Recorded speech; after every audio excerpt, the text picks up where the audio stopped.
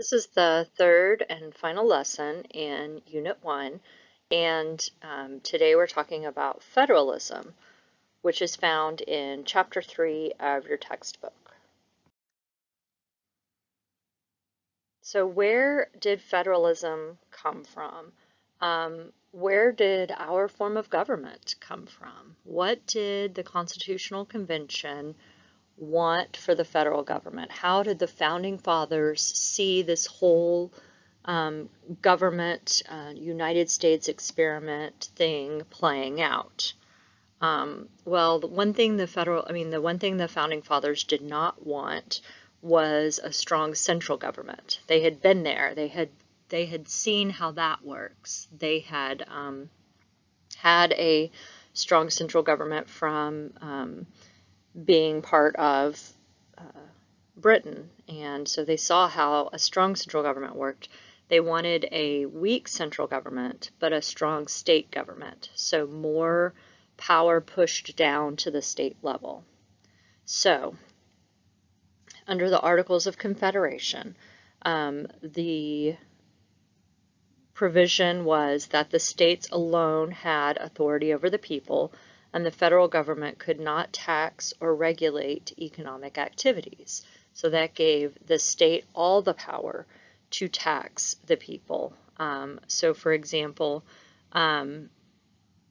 there would be no federal income tax. There would only be state income taxes.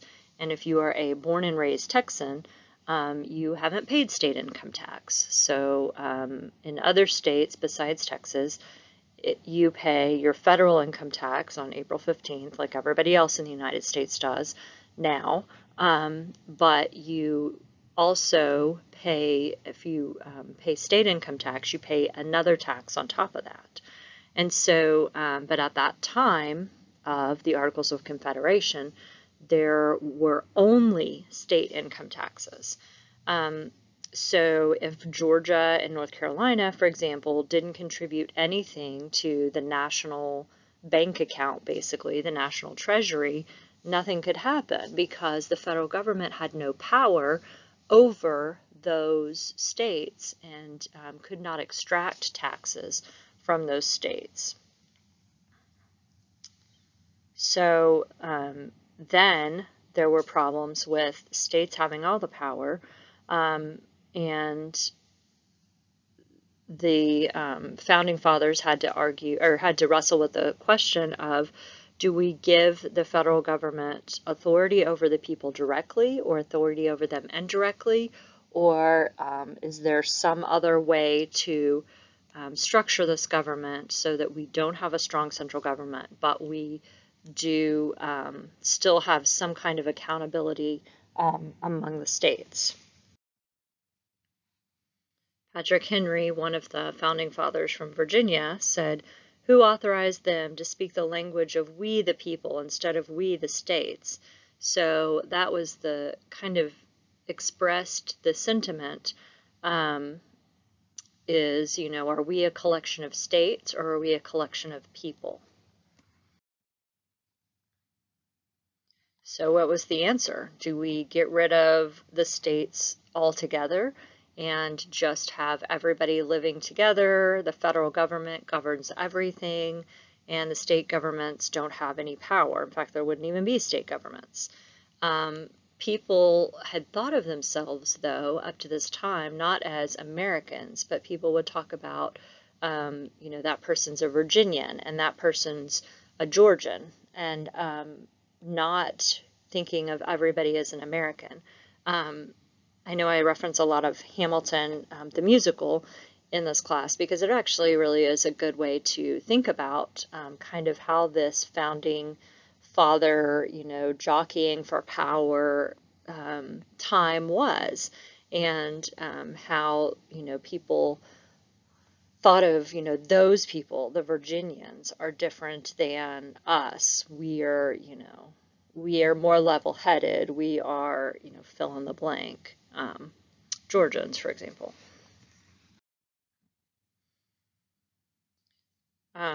Before the United States Constitution, sovereignty was indivisible. And so what we're going to talk about now is sovereignty, which is the ability or the power to govern.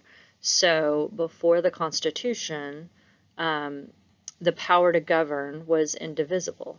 This means that the supreme and final governing authority, which is the definition of sovereignty, was unable to be apportioned between more than one body. So you couldn't have states have some power, federal has some power. It was, one or the other, basically. You either had small little divisions of land, and those people had power and they had sovereignty, or you had one other sovereign being, like one other centralized being, for example, like the monarchy or parliament, that was the power to the supreme and final governing authority. If the sovereignty is with the national government, it's called a unitary system. So if all the power to govern is with the central government, then it's unitary, meaning there's only one government that is governing the people. When the national government gives the authority, then the national government can take the authority away. Meaning, if the national government gives a power to the states, then the national government would be able to come back and take that power away from the states. Now, on the other end of the spectrum, if the sovereignty or the supreme and final governing authority is with the state governments, then it's called a confederacy, because the state government is the one who has all the authority, and if they give the authority, then they can take the authority away.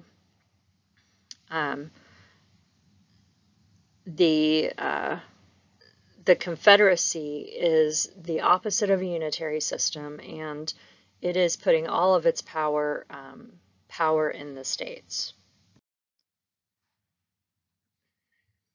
The prevailing thought was, in line with what Thoreau said of the government that governs the least governs the best, meaning basically stay out of our business and let society go about, its business, let the people do the things that they want to do, and that's the best way to govern.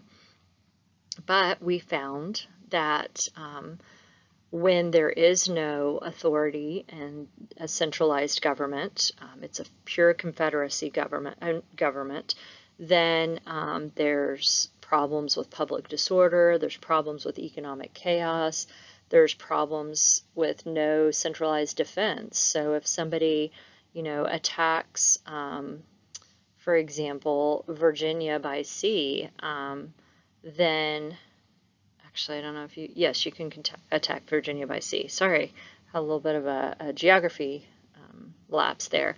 You can attack Virginia by sea, then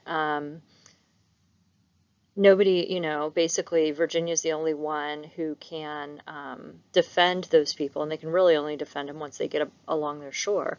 And so when you don't have a centralized government, you don't have a centralized military. So the Founding Fathers, in their wisdom, and I'm not saying that facetiously, but in their wisdom, they invented something called federalism.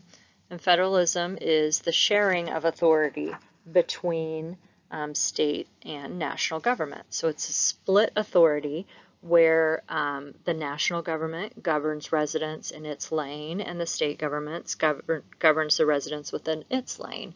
It's the same people that are being governed by the federal government and the state government, but it's certain aspects of people's lives are governed by the national government, and some are governed by, other aspects are governed by state governments. The national government cannot take all the power away from the state governments or abolish the state governments, and the state governments cannot abolish the federal governments. They work together and coexist side by side in their governing powers, but one doesn't have supreme power over the other. So there are there are ways to think about this as some of the powers are only national powers, meaning the state doesn't have any right to do any of those things. Some of the powers are just state powers, meaning the national government cannot get involved in those areas. And then some are concurrent powers, meaning they can each do those things. We'll talk about like taxation, like I said before. You can pay federal income tax and you can pay state taxes as well. So both of those, there's a concurrent power to tax people. So let's talk about national powers. National powers are things that you can kind of think of as covering, as applying to and benefiting everybody in the United States. So the national defense, it benefits all of us to have an army or some sort of a national defense, navy. Currency, national currency. We are glad that we don't have 50 different currencies, and so every time you drive across the state border to Oklahoma, you have to exchange all your money because the currency is not the same. That is something that is only left up to the federal government. Post office is a national power, which seems illogical because, again, you want the post office, the postal system, to work on a national level so that you can mail letters to Louisiana and you can mail letters to Washington and Oregon. Foreign affairs, if we're going to be one country, we need to have a unified front in the foreign conversation. And so we want to have just one voice speaking in foreign affairs. And then interstate commerce, meaning commerce between the states, is governed by the national government. So how, businesses can, exchange goods and services across state lines is governed by the national government. Things like the highway system, that helps people get goods and services from one state to another state. So interstate with an E is between the states. So let's talk about state powers, which are on the other end of the spectrum. State powers, states are able to charter local governments. The central government, the national government, has no power over whether or not you can establish townships in your state or counties or, cities or towns or how the local governments are established. Education is a state power. That's why you see educational rates that vary so much state by state. Some states do significantly better in public education than other states, and that is something that how things are taught and what is taught is something that is governed by the state. For example, in Texas, you take Texas government and the federal government classes when you are in college. What's funny is no other states have that. And so when I tell people from other states, yes, I teach Texas government and federal government, they're like, whoa, whoa, whoa, people take Texas government classes? And I say, well, yeah, it's a required class as part of the core curriculum. And so that's something that is completely foreign to people in other states. And so that's just a difference in the education requirements and the education structure, but among the different states. Public safety is a state power. So when you see police, firefighters, things like that, those groups are state run and state regulated. And if you think about it, it's because there are different requirements for public safety in different places. Public safety issues in New York City are much different than public safety issues in Montana. So you have to staff differently. You have to allot different resources to those groups. Registration and voting is a state power, as we talked about earlier. in an earlier lecture that the Constitution gives the states the rights to set the time, place, and manner of the voting, how voting occurs. And then intrastate commerce, so with an A, intrastate commerce is basically commerce that happens inside the state. So the state of Texas will regulate, the sale of tobacco within the state of Texas. Now, concurrent powers, those are powers that the national government has some, the state government has some. So lending and borrowing money, the national government can do that, but so can the state government. Taxation, like I talked about, the federal government can tax something and tax the people, tax some goods and services, and the state can do the same. Law enforcement is something that is federal, so that's something that there is a federal interest to some level, but there's also a state interest, and so that's why there are, federal crimes and state crimes. There's a federal court system and a state court system, and for example, let's talk about the death penalty. So there's a federal death penalty statute and there's a state death penalty statute. Each of those governments have the ability to impose the death penalty, but it's, imposed very differently depending on the crime that was committed and the government that is, whether it's the federal government or the state government who is punishing that crime.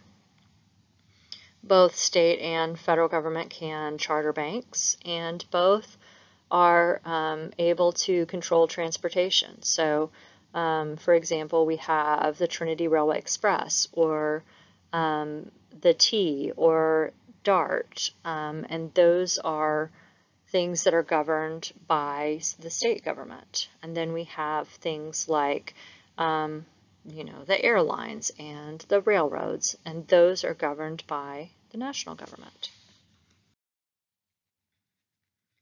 So what are the good things about federalism? Federalism is really a great form of government in that it has checks and balances, which means that there are certain forms of government that, the state can check the national government and not let the national government get too powerful, and the same can happen on the other side. The federal government can make sure the state doesn't do something that is, completely wild and crazy and completely in violation of, federal principles. Alexander Hamilton wrote in the Federalist Papers, if the people's rights are invaded by either, they can make use of the other as an instrument of redress. So if your rights are violated by the state government, you can complain to the federal government and try to get relief, and vice versa. Also, federalism is less likely to have a dominant faction. So there's not going to be a dominant a dominant group in the federal, like a dominant federal government and a dominant state government, because they both have to work together. They both have certain rights and responsibilities, and they have, certain spheres that they operate in. James Madison wrote in Federalist 10, extend the sphere and you take in a greater variety of parties and interests. You make it less probable that a majority of the whole will have a common motive to invade the rights of other citizens. And so here he's saying, for example, one political party is not going to be able to rule everything. And we see that in our government today, how, Republicans may be in power in the Senate and Democrats may be in power in the House, and then that can flip in the next election. We have a Republican president, we have a Democratic president, we go back and forth.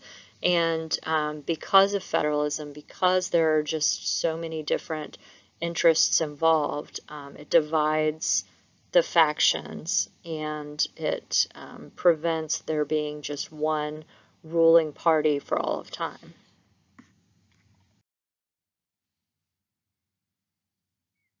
So how do you know which power is a federal power and which power is a state power?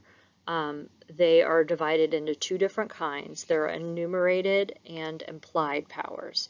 So enumerated are things that are specifically spelled out, and implied are things that aren't spelled out specifically, but they you derive that power from something else that is stated in the Constitution.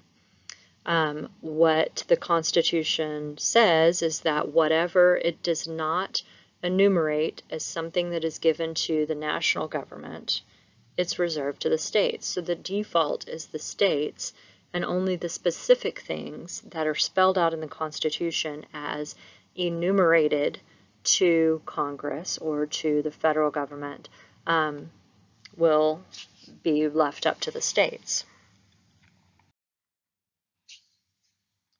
So Article 1, Section 8 of the United States Constitution gives certain powers to Congress, and then Article 1, Section 10 prohibits the states from doing certain things, and so that is where we figure out what exactly is a state power versus a national power. Article 6 says the laws of the United States shall be the supreme law of the land. That's called the Supremacy Clause, and that gives it gives the Constitution its own power.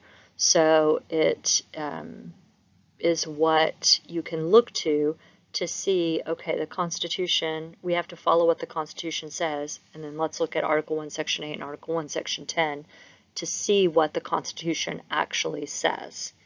So, what does the Constitution give to Congress? The power to lay and collect taxes and pay debts, so that's the power to tax, to provide for the common defense and general welfare, meaning you can, that's kind of two parts, you can provide for the common defense with a national Navy and Army and Marines and national defense, and then also general welfare, meaning you can provide some level of basic services to everyone in the United States. Think Medicare, Medicaid. The federal government has the power to borrow money and to regulate commerce. So to make sure that there is no one group of businesses that is running away with a certain sector of business. There's not one, faction that is preventing others from doing business, in a way that's fair. Also, you can see this is where we get the Fed, the federal, the Treasury Department, the Federal Reserve, that will set interest rates in order to help keep the economy stable. The federal government has the power to establish bankruptcy law, and so bankruptcy law, when you see that a company is filing for bankruptcy, it is the same law whether the company is in New York or in Texas or anywhere in between. Bankruptcy law is something that is governed by the national government and Congress. Establish naturalization rules. So what does it take to become a citizen of the United States? Obviously, that's something that Congress is able to say. Coin money. So again, we don't want 50 different currencies. And so the Congress or the federal government has the power to coin money. Punish counterfeiters. So that is what one of the primary jobs are of the Secret Service, is to identify and punish counterfeiters, and that goes just right alongside the power to coin money. Establishing post offices, as we talked about before, you want there to be some centralized governing body that will get your letter you write to Oregon when you put it in the mailbox. The federal government has the power to regulate and protect intellectual property. So you don't want, your idea to only be protected in Texas, and then somebody from Oklahoma steal your idea and start, creating the product there. Intellectual property is protected on a national level. So when you get a patent, it applies everywhere in the United States. Establishing courts. So there are federal courts, and there's federal bankruptcy courts, there's federal criminal courts, there's federal district civil courts, and those are courts that can enforce laws, the federal laws, over all of the people in the United States. Congress has the power to punish pirates and felonies at sea, and this is another kind of common sense thing. The state boundaries generally end a few miles outside of the shoreline. And so what if somebody is smack dab in the middle of the Gulf of Mexico and commits a crime? Whose state law do we prosecute that crime under? Because really they're just floating out in the middle of the ocean. Well, we would punish it as a federal crime, because there has to be somebody who is watching over crimes and able to punish crimes that are committed, in open waters. The Congress has the power to declare war. You don't want, somebody in Idaho popping off and declaring war against Mexico, and we're all sitting in Texas saying like, whoa, whoa, whoa, whoa, wait a second, we're not all on the same page here. So you want the federal government to be the only one who can declare war against another country. Raise an army for 2 years. So again, Congress is able to determine if an army is going to be established or sent out, or is going to be activated. Maintain a navy, same thing. We're all talking about providing for the common defense. Call up a militia. If there are militias, then the government can call those up and ask them to come provide for the common defense. And then they have power over the District of Columbia and federal lands. So national parks, the federal government has power over those. They are able to allot money to them, determine if they should be, how they should be maintained, what kind of, culling of animals is allowed or not allowed on those lands. And the same with the District of Columbia. The District of Columbia is a city that's not part of any state. And so, somebody has to decide who's going to pick up trash and who's going to hire the police officers. And so the federal government has state-like powers over the District of Columbia. So implied powers are things that are not specifically stated, like the power to coin money, but are, the term is necessary and proper, but are necessary and proper to conduct some other power that's given to the government. So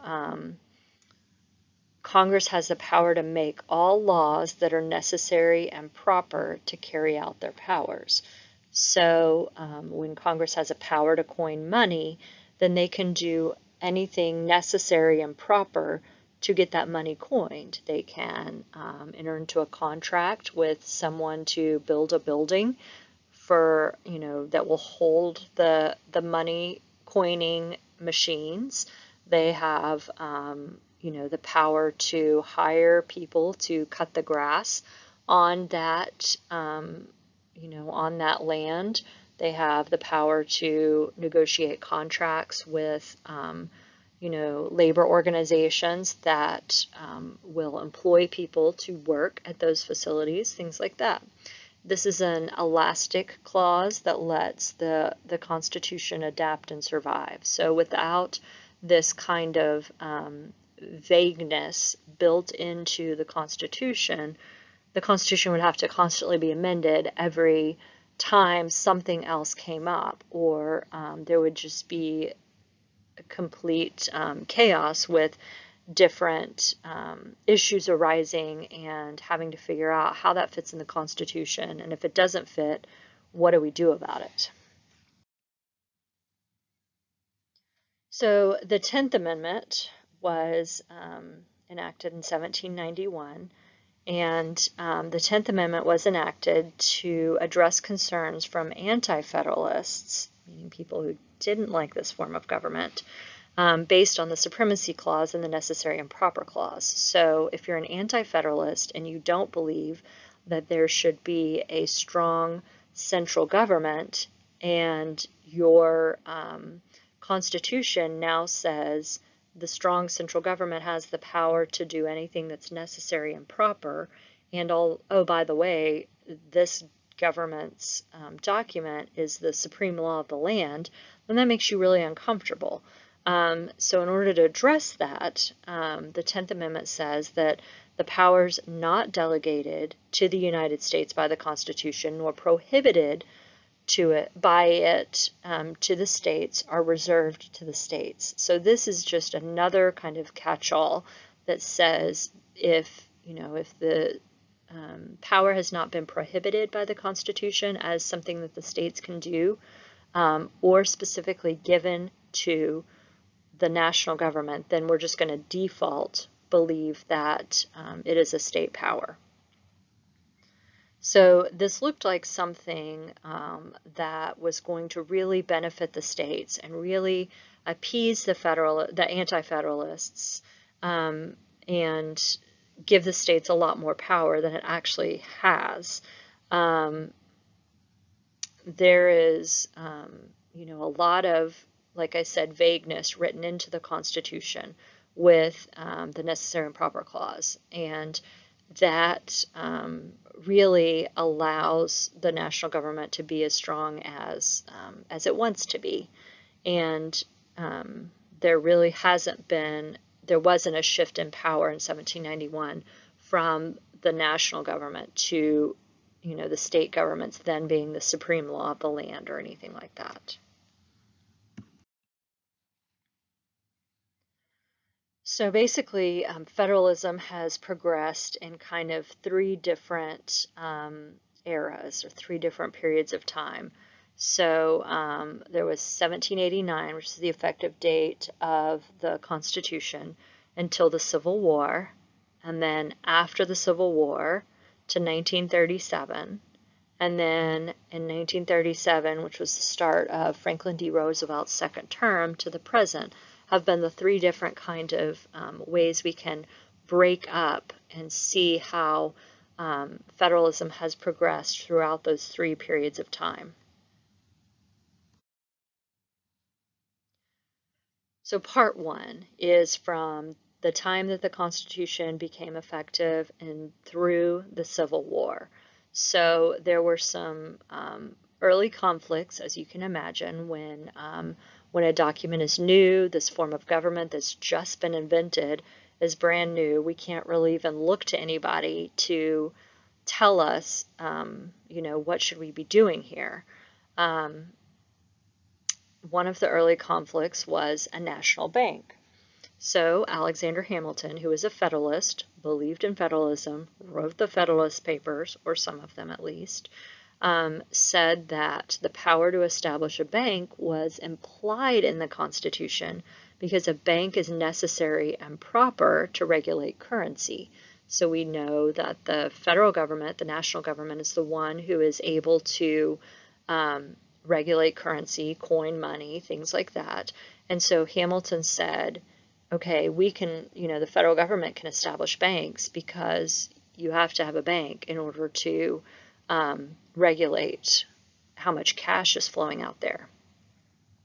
Now, Thomas Jefferson, who was an anti-federalist, so being super nervous about the federal government getting way too much power, through the necessary proper clause and through the supremacy clause of, the Constitution being the supreme law of the land, said, well, wait a second, when I read the Constitution, there is no expressed power given to the national government to establish a bank. So establishing a bank must be left to the states, because remember, because of the 10th Amendment, the only thing that the national government has is things that's been specifically given, and things that are not prohibited to the states. So since a bank has not been prohibited to the states, and it has not been specifically given to the national government, then it must be only a state right. State banks didn't want to compete with a national bank, and they wanted, they thought, we'll never survive if it's, Texas State Bank versus the United States Bank. And so what happened when the national government established some national banks that operated in a state, the states taxed those banks. So, on one corner you have the Texas Bank, the other corner you have the United States of America Bank, and then Texas would say, well, wait a second, we want our banks to be able to compete with the federal government's banks, which have many more resources and are much more powerful. So we're going to impose a tax on the national bank in order to, keep them in check and keep them so that we are competitive. The national bank said, no, thank you. We are the national bank. We're not paying state taxes. We'll pay national taxes, but we're not paying state taxes. And so when the federal banks refused to pay a Maryland state tax, there was a Supreme Court case that is very famous called McCulloch versus Maryland. So McCulloch versus Maryland held, and this is the United States Supreme Court, held that it was reasonable to infer that a government with powers to tax, borrow money, and regulate commerce could establish a bank and exercise those powers. It's not that the Constitution didn't give Congress and the federal government anything to do with money and things that happen at banks. And so since there were some things that happen at banks in the powers that were specifically given to Congress, the Supreme Court said it's reasonable to infer that a government with these powers has a power to establish a bank. And, this was something that was implied through the necessary and proper clause. And the Supreme Court pointed out specifically that, there is some gray area that, the federal government cannot be limited to only the things that are stated in the United States Constitution. There's nothing in there about a bank, and so the national government cannot be so hamstrung by the Constitution that it can only do the things that are listed in the Constitution. Even though there's a supremacy clause, the national government had enough power in enough other areas that it could be implied that there was a right to establish a bank. And so with that right to establish a bank, it also had a right to protect the bank from the state levying taxes against it. So here, within the corners of within the walls of the national bank, the state did not have power to levy taxes or, frankly, do anything. That was, a national entity, and so the national government had power there. A little bit later, we had a case, Gibbon versus Ogden, which is an issue involving monopolies. So in New York, there was a law that let one of its residents have a monopoly on operating the ferry that went between New York and New Jersey. So if you haven't been to New York, or you are not really familiar with that area, New York and New Jersey, New York City and New Jersey are separated by a small body of water you can see from one side to the other. And if you want to get from one side, from New York to New Jersey, you can drive across a bridge, or you can take a ferry. And so New York law said that it's a New Yorker who's the only one who's able to operate a ferry that traveled between the two states. The national government said New York had encroached on the power to regulate interstate commerce, so regulate commerce that happens between New York and New Jersey. And so the Supreme Court held that New York could not say that only a New Yorker can operate this ferry that travels between New York and New Jersey, that is something that commerce that happens between New York and New Jersey would be something that is regulated in Congress's power to regulate interstate commerce.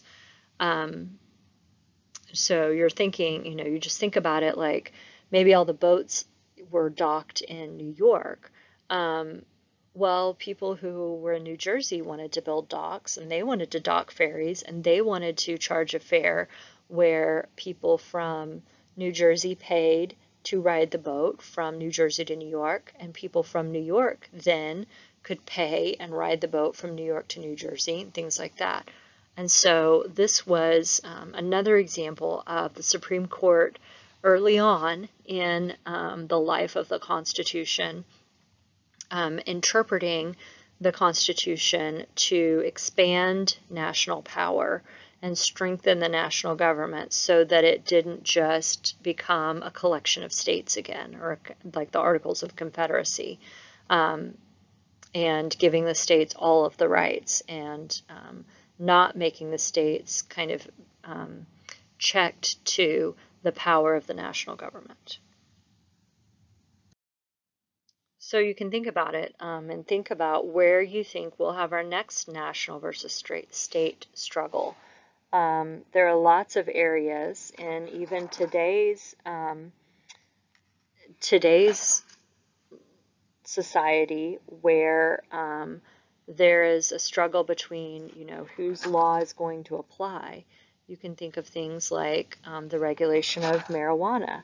So who is in charge of determining whether or not recreational marijuana can be legal? Can the federal government say that it is or is not, because it is able to regulate interstate commerce insofar as, carrying marijuana across state lines?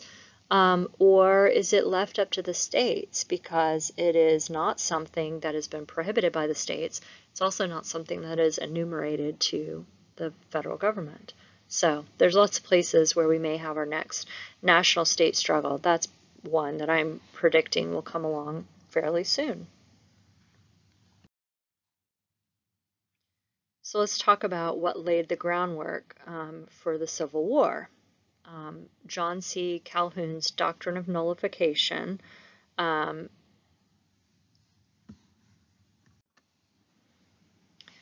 was brought about because there was one of these national versus state struggles with respect to slavery.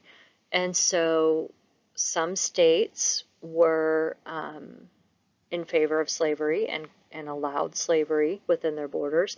Some states did not. This is something that we know from our history class. And so was slavery going to be something that was a national issue that the national government could regulate? Or was this going to be something that the states were going to be able to retain power over? Because again, it is not necessarily something that is enumerated in Article 1, Section 8. It has not been prohibited by the states by the Constitution. The doctrine of nullification said the national government is a government of states, not a government of individuals, and as such, a state could declare a national law null and void. So this happened because the Southerners who were in favor of slavery saw that power was shifting and power was tipping in favor of free states.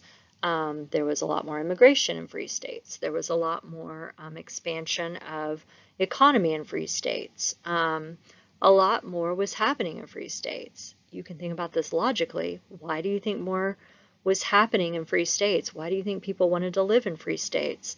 Maybe because they were free. And so with the expansion of power in the free states, the South, instead of saying maybe we should be free states too so we can have a lot of power, said, wait a second, we don't want the the government to be able to be controlled by the free states in the North, because that's where the government was in New York.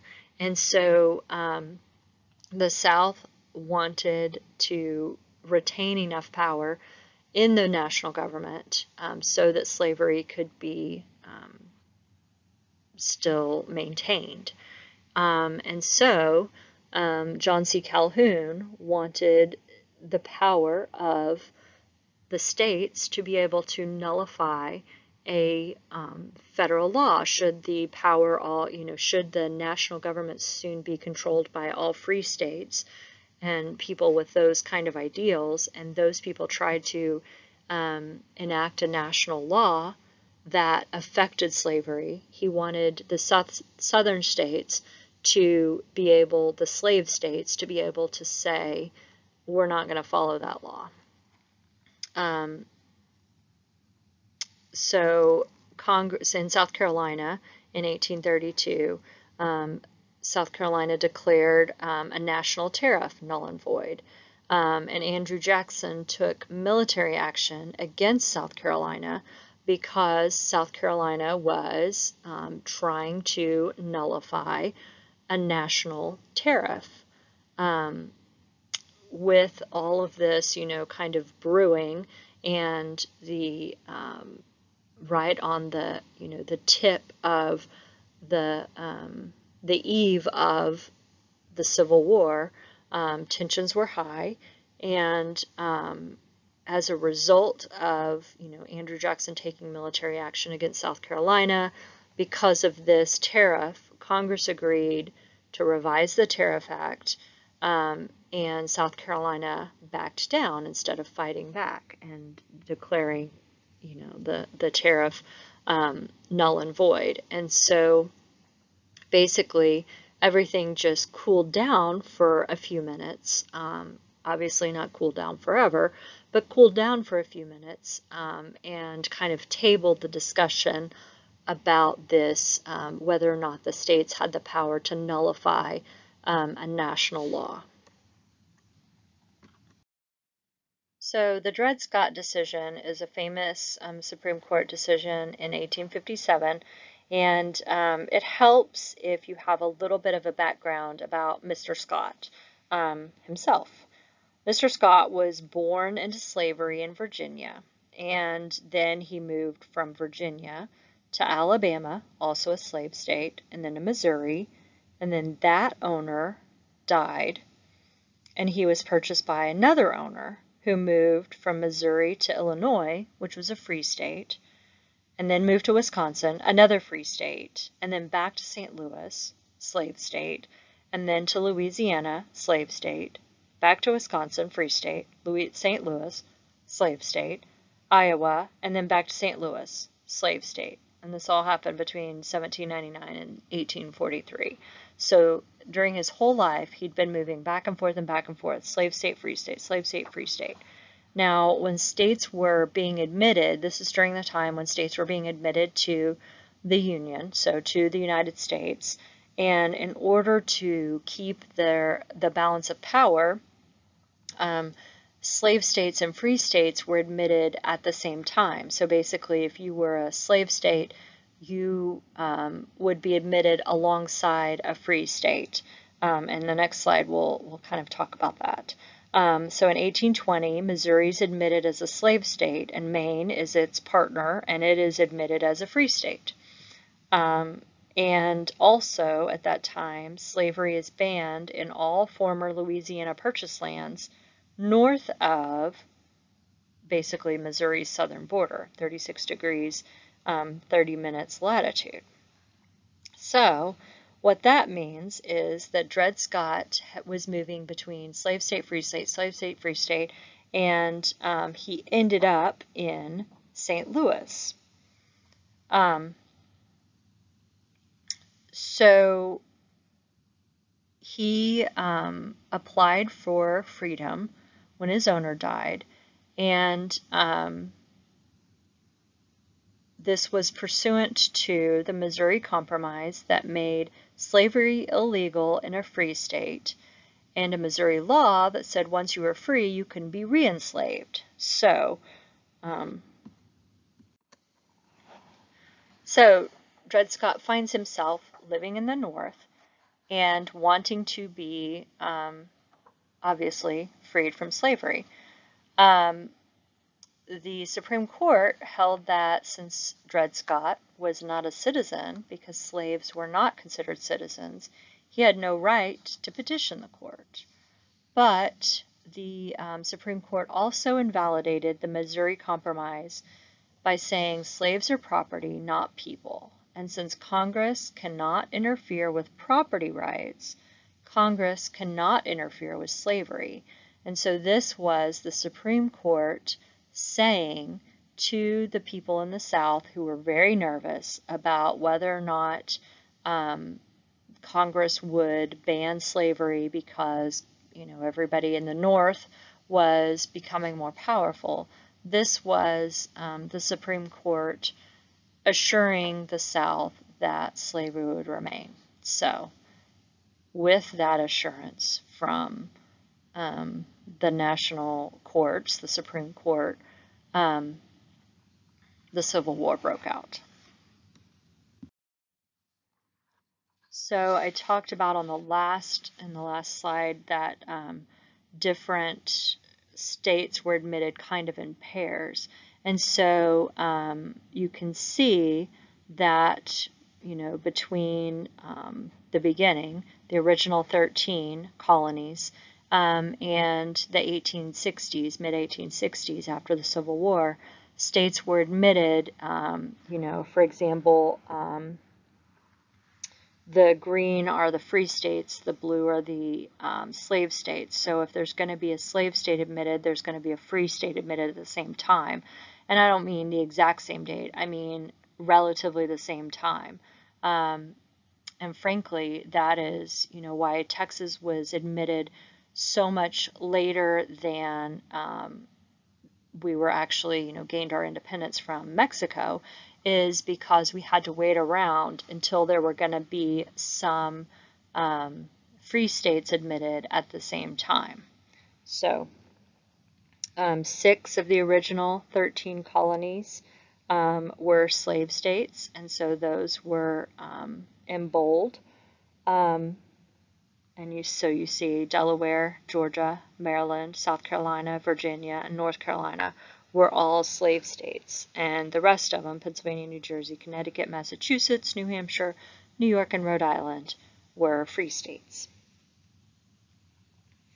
When California was admitted in 1850, there was not really a balance, somebody else to be admitted that could kind of offset that. So the way that happened was California had to have one pro-slavery delegate and one pro or anti-slavery delegate in order to keep the power in Congress balanced.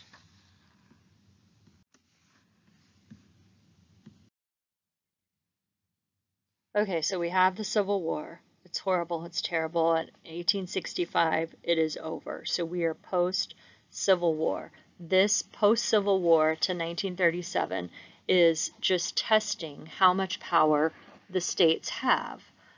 Because as soon as the Civil War is over, it doesn't mean that everybody in the South has automatically decided that all men are created equal.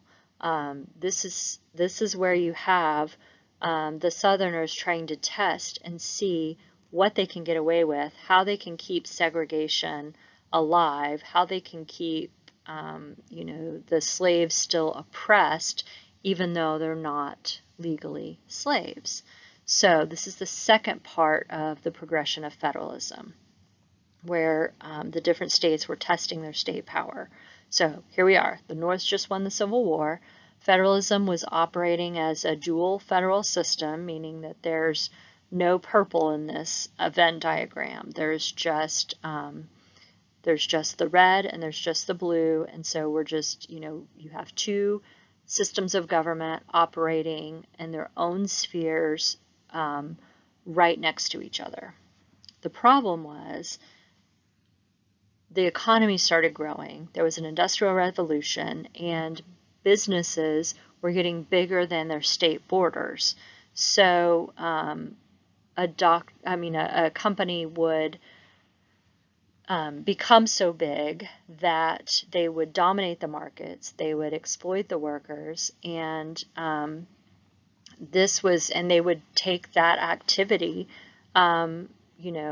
out, or that activity would affect things that were happening in other states. And so maybe the company's not even operating in the state next door, but it's creating such havoc in its state that it is forcing people to the next door state and really causing problems.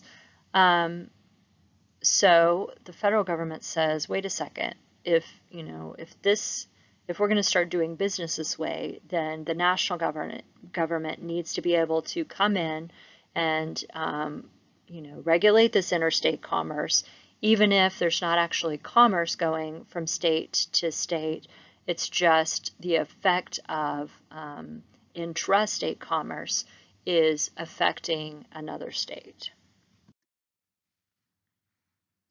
So what was the result? The result is that neither the national government nor the state government had substantial power to regulate business.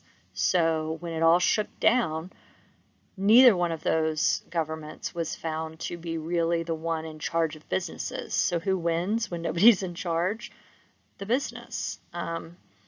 It's just like if you have a toddler, who wins when everybody's too tired to tell the toddler what to do and nobody really has power over the toddler? Well, the toddler wins. So businesses found that they should be allowed to act without interference from any of the governments. Corporations said that they were people and protected by the 14th Amendment, and so states could not regulate them because they could not infringe on their rights, their personal rights. However, even though the national government brought up the Commerce Clause saying, the national government has the power to regulate interstate commerce, the corporations said that they didn't read any specific economic power that was given to Congress or given to the national government in the Commerce Clause. And so since there were not any specific economic activities regulated, basically nothing could be regulated. Let's take a tiny little detour and talk about the 14th Amendment, which was enacted in 1868. So the 14th Amendment says, no state shall make or enforce a law which shall abridge the privileges or immunities of citizens of the United States, nor shall any state deprive any person of life, liberty, or property without due process of law, nor deny any person within its jurisdiction the equal protection of laws. So there's a lot in the 14th Amendment. Very, very meaty. There is, you can't deprive people of life, liberty, or process without due process of law. Life, liberty, or property without due process of law, meaning that you have to have some kind of a fair procedure before a state takes away somebody's life, puts them in jail, or takes their property, takes their money. Also in the 14th Amendment is a state can't deny equal protection of the laws, which is what, you can't say that one person is able to benefit from the laws of the state, but it denies the benefits to another person. And that's, kind of where we get equal protection in like gay marriage, same-sex marriage. The proponents of same-sex marriage said that a state can't deny a person the right to marry and the protection of, the laws that allow people to marry within their state. Okay, so another part says that the state shall not make and enforce a law which abridges the privileges or immunities of the citizens of the United States. So a state is not going to be able to oppress somebody who is a United States citizen with their laws. So this was enacted because there were all these newly freed slaves just right after the end of the Civil War, and the newly freed slaves in those, especially southern states, were not being treated fairly, were not being treated as equal citizens.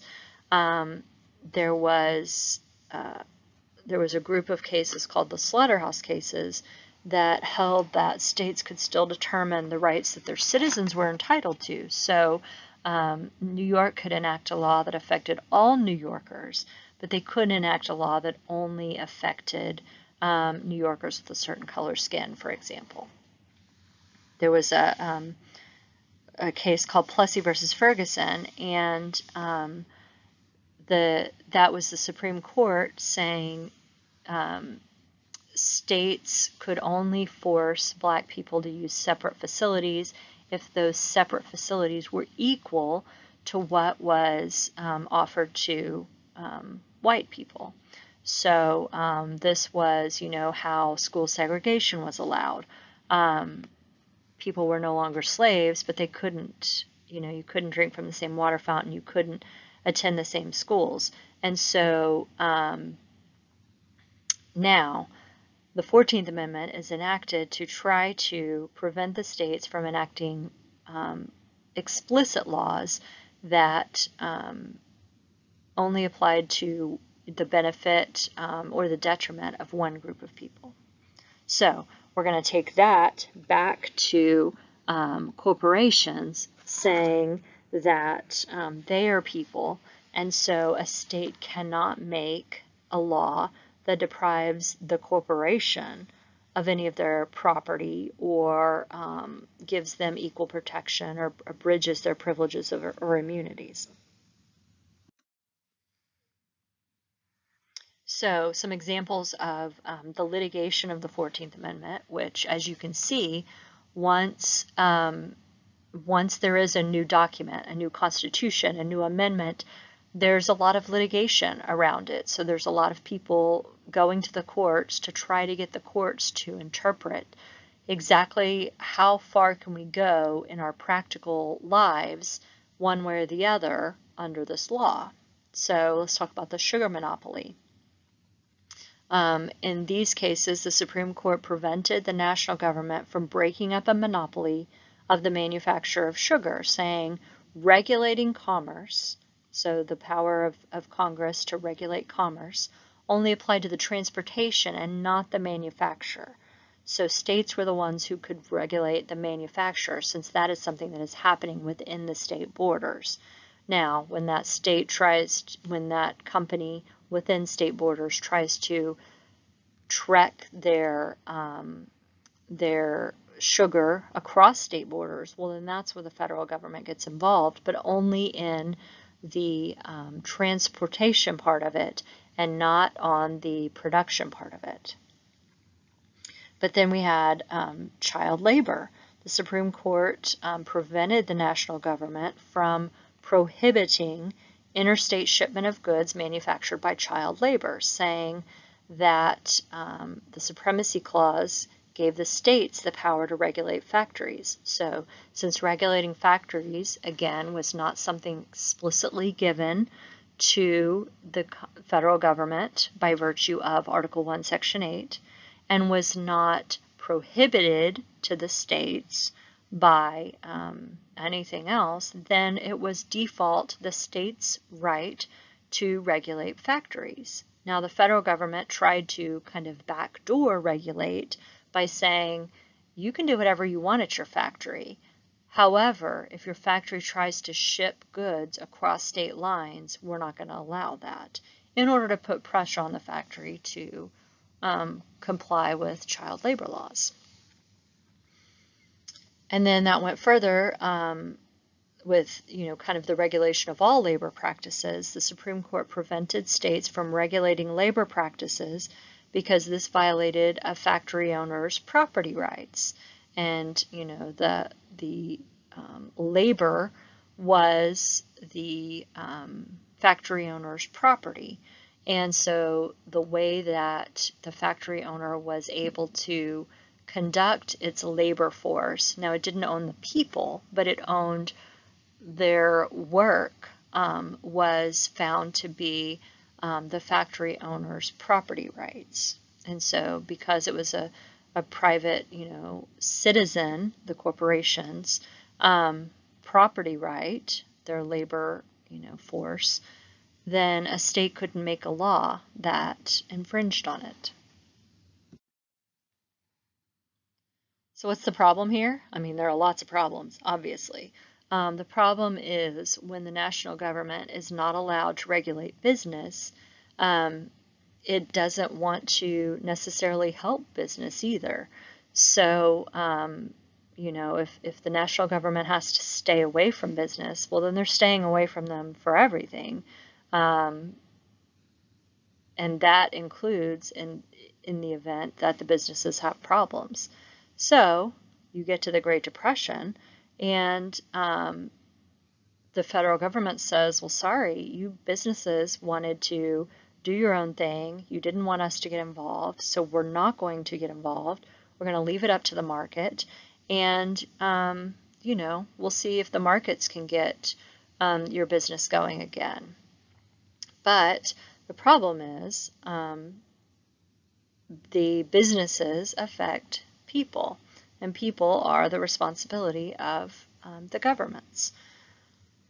Franklin Roosevelt was elected president in the midst of the Great Depression because he was a part of a party that believed that the national government had to step in to the economy. And since, there's so many pieces of the economy that are under the national power, the national government had the power to step into regulation of the economy. And everybody saw that, it was 3 years after the stock market crash and the start of the Great Depression, and the market had not righted itself. Everybody was just plunging further and further into the number of people who were out of work and further into poverty.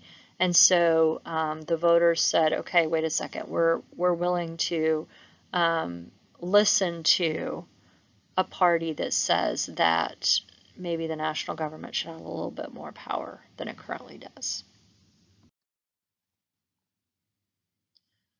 So there is something called the switch in time that saved 9, and this was something that has been talked about in light of some Supreme Court nominations and Supreme Court confirmations that happened fairly quickly during the Trump administration. And so what happened was Franklin Roosevelt was elected president, and he lined out all of these New Deal programs that were being held unconstitutional by the Supreme Court. So as you saw, like in the same line of thinking as the allowing sugar monopolies and allowing child labor and saying that the federal government has no power over these businesses.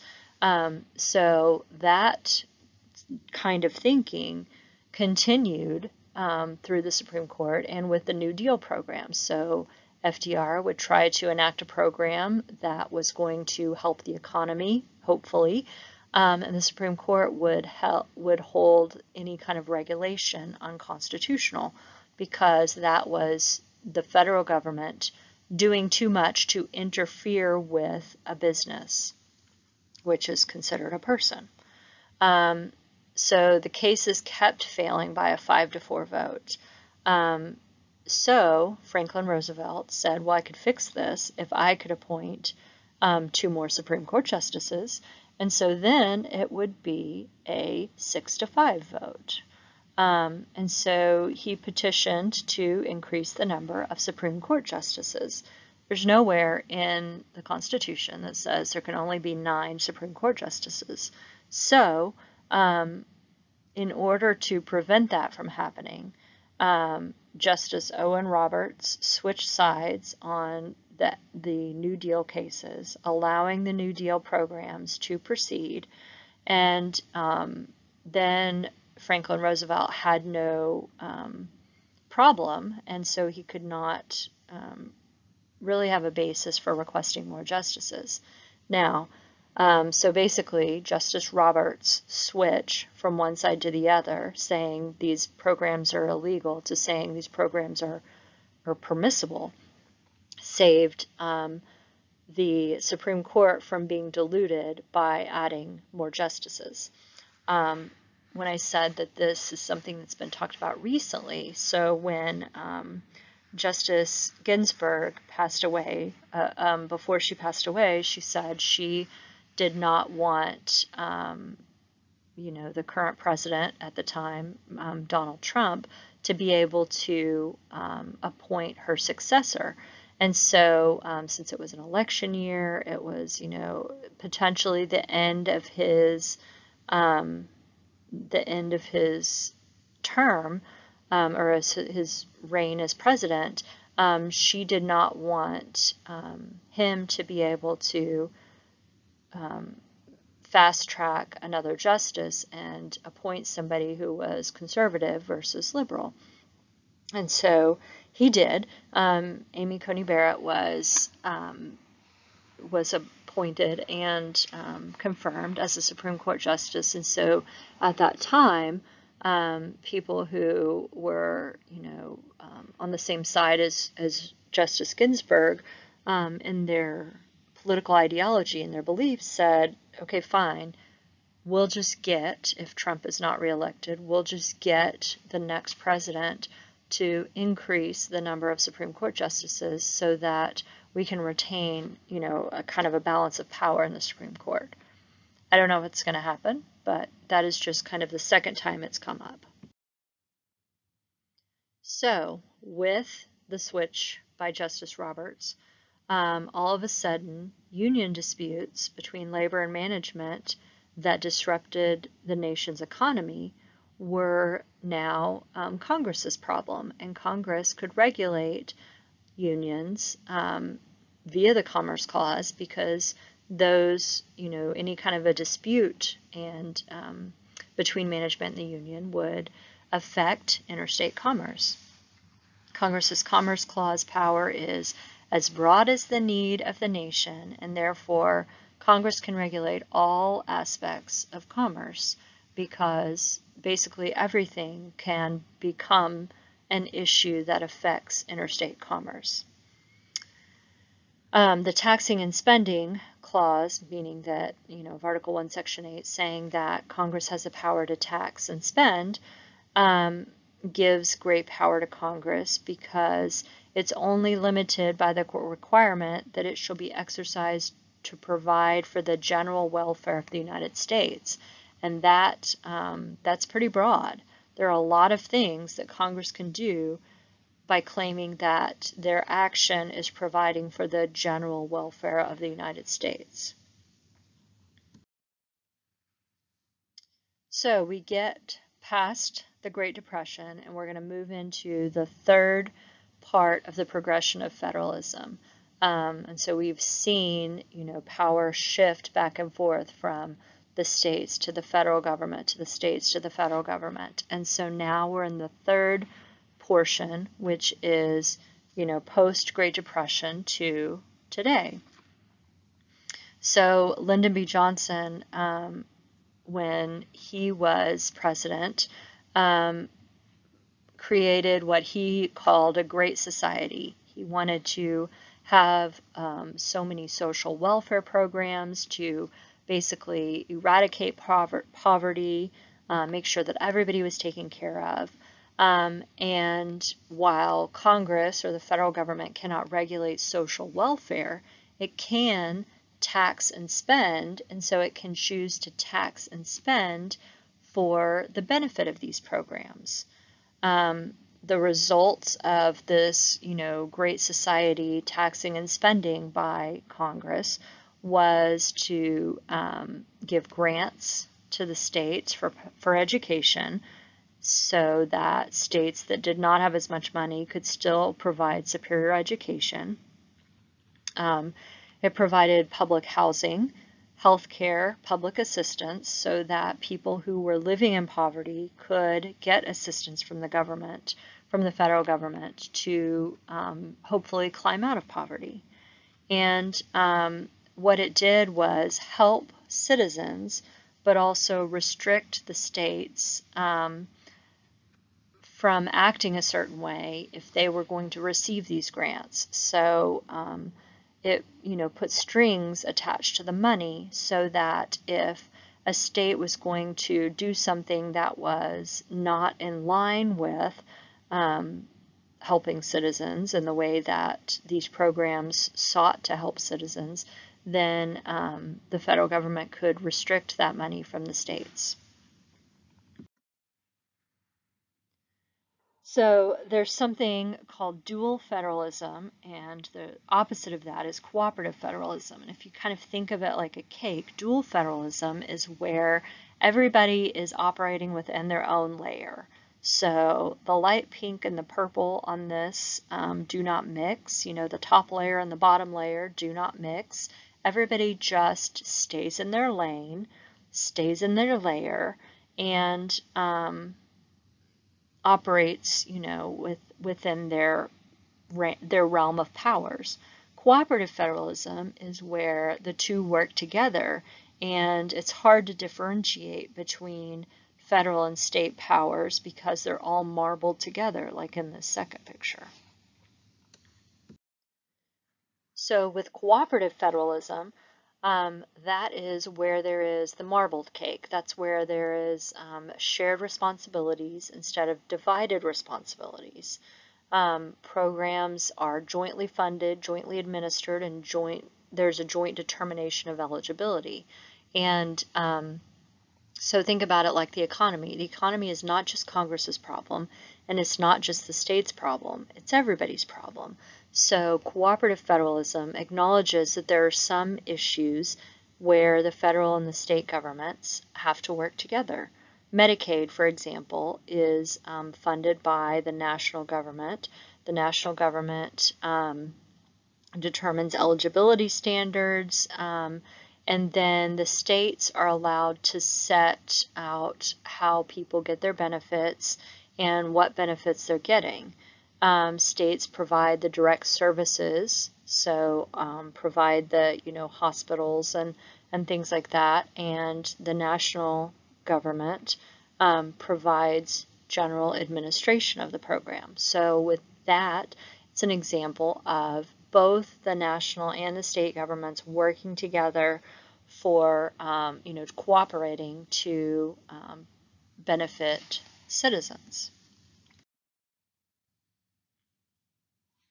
Now, with cooperative federalism, it ended up being an expansion of the national government's role in everyday life of the people who live in the United States. The national government can be in charge of more programs because it's able to raise more money than any other form of government. It has a broader tax base, so it can tax every single person in the United States and raise much more money than just what a state or a group, a small government can raise. So the money that the federal government gives varies in type and its level of restriction. So sometimes they give categorical grants, which are bunches of money that the federal government gives to the states, certain states, and the money can only be used for a certain activity. But then other times, the federal government will give a block grant, and they'll specify the general area where the funds can be used, but the local government is allowed to determine where specifically the money goes, how specifically the money is used. So one example of a block grant is there are a lot of block grants for education. And so the federal government will give the states money for education and say, use it on education. But the states can then determine, are we going to use it to pay our teachers better? Are we going to build better schools? Are we going to offer more training to teachers? What are we going to do, and where is that money going to go? State governments get between 20 and 45% of their state budget from federal funds, and this is a big significant part of the budget. In Texas, it's a very significant part of the budget, and what this does is this lets Congress and the federal government put strings attached to this money, and in order for the states to get this big chunk of money for their state budget, they have to follow the direction of Congress in order to get the funds. It's called fiscal federalism, and that is the national government exerting power because it's controlling the money. An example of this came with the minimum drinking age. So the minimum drinking age used to be 18, and the federal government wanted to raise the drinking age to 21. The federal government couldn't really think of a way that they had the power to enact a law that said people couldn't drink alcohol until they were 21. So what the federal government did was say, okay, states, you are in charge of setting the minimum drinking age. We think it should be 21. And so if you want to get any money for your highways, you have to raise the drinking age. Now, we're not saying you have to raise the drinking age because you don't have to get money for your highways. But if you are going to get money from your highways, from the federal government, you have to raise your drinking age. And that's how we got a minimum drinking age of 21. For years and years, the holdout was Louisiana. And it was interesting driving from Texas to Louisiana because you really could tell, sure, you could buy a beer there when you're 18, but you also had to, have some pretty crappy roads in some areas because, Louisiana didn't have that big influx of federal money in order to supplement their road crews and their road building and maintaining funds. Ronald Reagan said, federalism is rooted in the knowledge that our political liberties are best assured by limiting the size and scope of the national government. Ronald Reagan was a big proponent of a small national government. But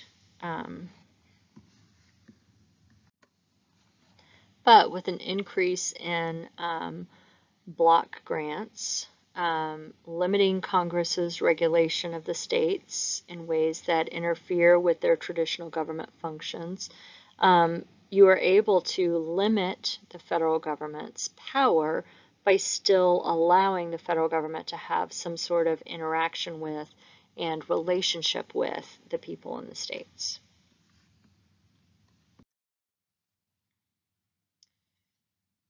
There are some plans that came kind of post-Reagan plans that were called the Republican devolution plans.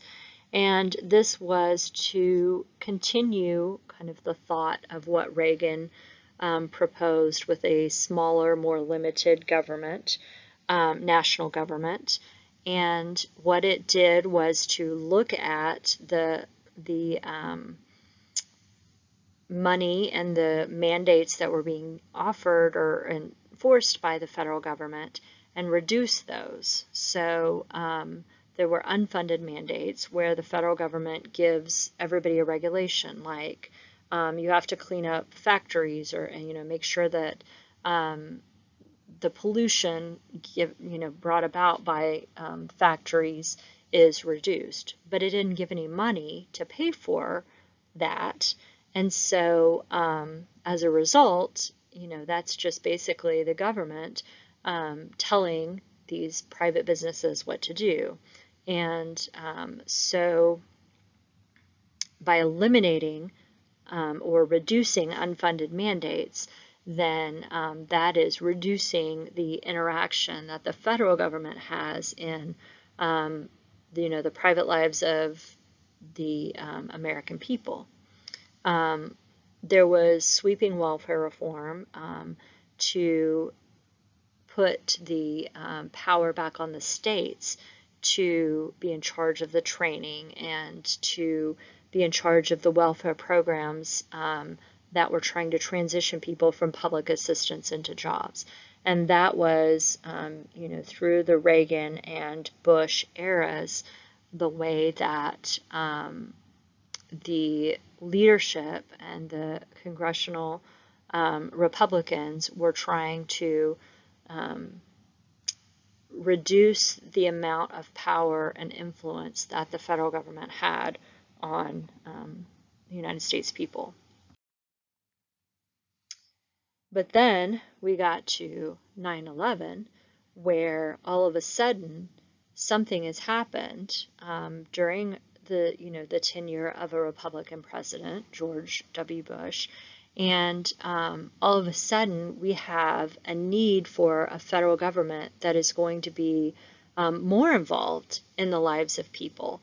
And so this devolution reversed because all of a sudden you need the federal government to be able to go in and monitor and protect people like the Department of Homeland Security. You need the federal government to regulate airport security and things like that. With this kind of trend of the government becoming more and more involved, then after Bush, you have Barack Obama, who was instrumental in getting Congress to pass the Affordable Care Act. This is what's Obamacare that people talk about. There was a democratically controlled Congress, and so Obama pushed this legislation through in order to give the federal government more power to regulate whether or not people were, able to obtain affordable health care. So where do we see issues today where the federal government and the state governments are trying to decide who is in charge in a certain area and how much power the federal government should be able to exert over something, an issue that is seen as kind of a private citizen issue or a state issue?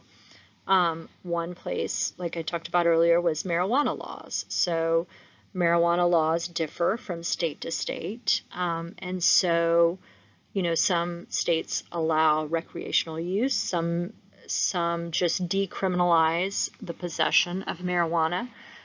So saying that it's not going to be, enforced as a, you're not going to be arrested for it, it's not going to be enforced as a crime. Some say it's okay for medical purposes, but not for recreational use. And then if a state says it's okay for medical purposes, then you have to answer all the questions of what medical purposes are allowed. So this is a great example of something awesome about federalism, because federalism allows the federal government to sit back and watch different states experimenting with different laws about an issue before the federal government comes in and says, okay, this affects interstate commerce, so this is what the regulation is going to be. Or if you want money for your highways, you will allow, marijuana to be legal, or you will prohibit the legalization of marijuana, things like that. Another issue is sanctuary cities.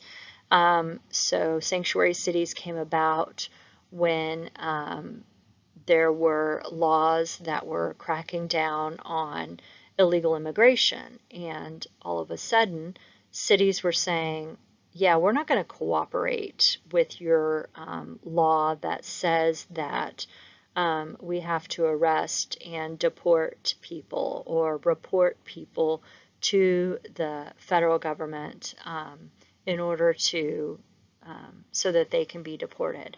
And so when a state government or a city government even says, yeah, we're not going to follow those federal laws, what is the national government allowed to do? And that's a good question. That's something that is being discussed. Can a federal government withhold funding? Can a federal government punish the state if they don't get their sanctuary cities under control? It's a big issue that doesn't yet have an answer, but it is another way that federalism allows groups of people, cities, states, to have differing views based on the views of their people, and allows the federal government to sit back and watch what happens. What happens when a city refuses to follow immigration laws? What happens when marijuana is allowed to be sold for recreational purposes and is taxed? And so it's allowing the government to gather data and determine what the next step will be. So that is all I have about federalism in an hour and a half. And so I appreciate you listening. I will give you a test over this and the other two lectures in Unit 1. And federalism is an interesting, incredible experiment that was invented by the United States and is something that allows the United States to be such an amazing, interesting, diverse place to live. So thanks a lot. Good luck on the exam.